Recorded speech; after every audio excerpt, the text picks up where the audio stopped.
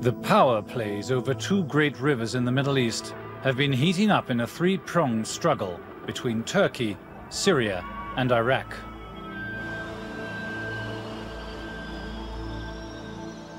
Turkey is harnessing the Tigris and Euphrates rivers with a series of dams in a grandiose irrigation and hydroelectric plan. The plan, known as the Great Anatolia Project, or GAP, has clear benefits for Turkey.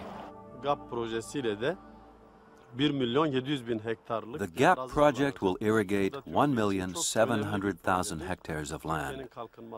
This is for Turkey a very important project for the economy of Turkey, for the future, for industry, and for education and culture. For a country whose population is expected to rise to 25 million by 2010, Turkey's long-term plan for controlling the flow of the Euphrates is highly desirable. Something beautiful is happening. There is a new life for me. For my generation, they hadn't done anything in this area. The younger people emigrated to find jobs, but through this dam, we get new houses, new gardens that will be built for us. A lot of jobs will be created.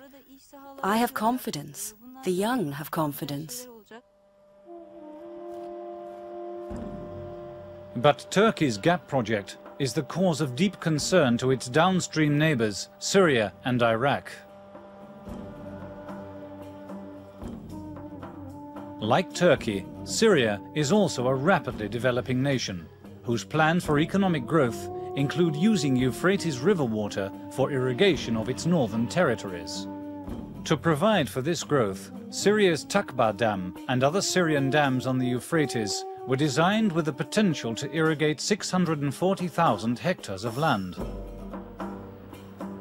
But Syria contends that Turkey's GAP project has inhibited this potential by reducing the water flow downstream and steadily undercutting the power of the Takba Dam. The Syrian government estimates that once Turkey's GAP project is completed, the flow of Euphrates water to Syria will be reduced by a drastic 40%. Meanwhile, Iraq contends that the GAP project will reduce its water flow by a still more damaging 90%. With Turkey's control of water at the heart of this conflict, the Anatolia Dam has become a potential terrorist target that must be heavily guarded. In the growing conflict over water rights, Syria is supplying both arms and operational land bases to the PKK, Turkey's Kurdish separatists. And in an unprecedented alliance, Syria has sided with her traditional rival Iraq to both condemn and undermine Turkish water dominance.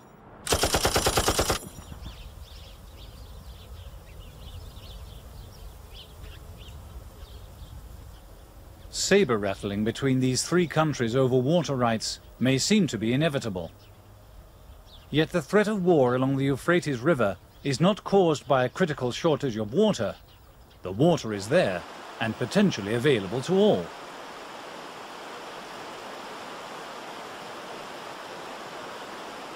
So, in an attempt to diffuse growing tensions, Turkey has undertaken yet another plan, known as the Peace Pipeline.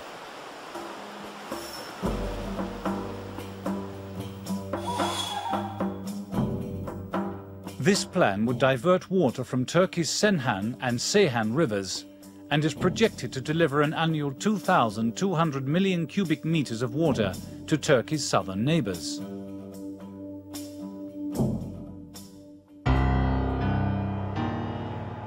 As the need for more food and greater economic development heightens along the Euphrates, tensions mount, and the danger of a war over water threatens if measures are not taken.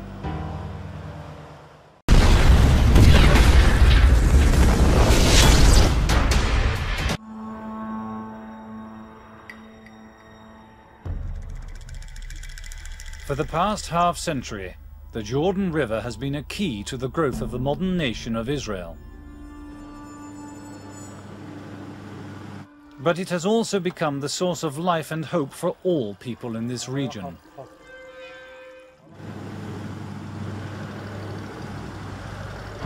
Ending its journey in the Dead Sea, the Jordan River begins some 350 kilometers to the north in a mountainous region on the borders of 3 nations. 10 kilometers below the Sea of Galilee, the Jordan River is joined by waters from the Yarmouk River. The Yarmouk, whose major sources are in Syria, forms the border between that country and the nation of Jordan. Modern-day conflicts over both Yarmouk and Jordan River waters began in the 1950s, when the State of Israel began to take shape. To make the desert bloom, Israel needed water from both the Jordan and Yarmouk. From 1953 to 1964, Israel built the National Water Carrier, a complex of canals, pipelines and tunnels designed to transport water from the Sea of Galilee region to the coastal plain of Israel and the Negev desert. But other nations needed that water too. Many Arabs feared that Israel's national water carrier would divert far too much Jordan River water south of the Sea of Galilee. This would pose a threat to downstream neighbors, Jordan and Syria.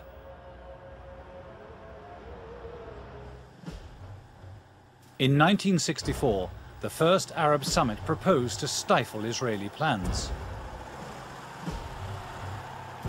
The following year, Syria began construction of the Headwaters Diversion Plan, whose goal was to prevent Jordan River water from reaching Israel. In the summer of 1965, the Israeli military responded with an open attack on the plan's construction sites.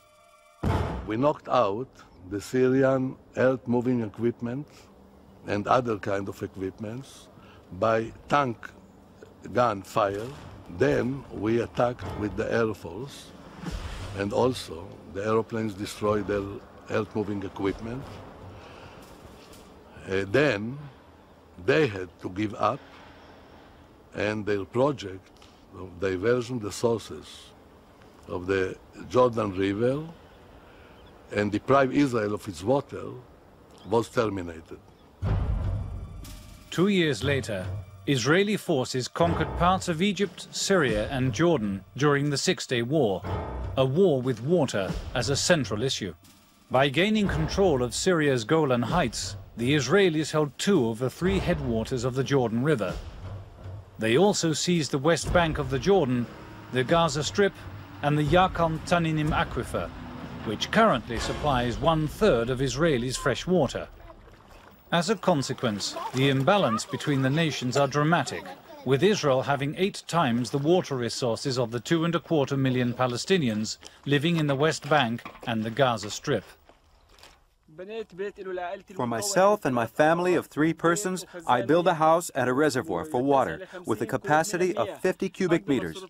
But the occupying authorities demolished my house and the water reservoir. You have to understand that I don't have another source of water. In the village, there are no water infrastructures, no sewage facilities or anything else. Also, there are no springs. The Israeli occupiers are surely taking the water and delivering it to the settlements of Israeli immigrants. I have to tell you that our basic source of water is the sky, and we don't have another source. What we buy only from the occupiers, and we have to pay a lot for it. While droughts drag on summer after summer, Palestinian villages have water only 1 or 2 days a week. Often, villagers must buy their water from private vendors at high prices.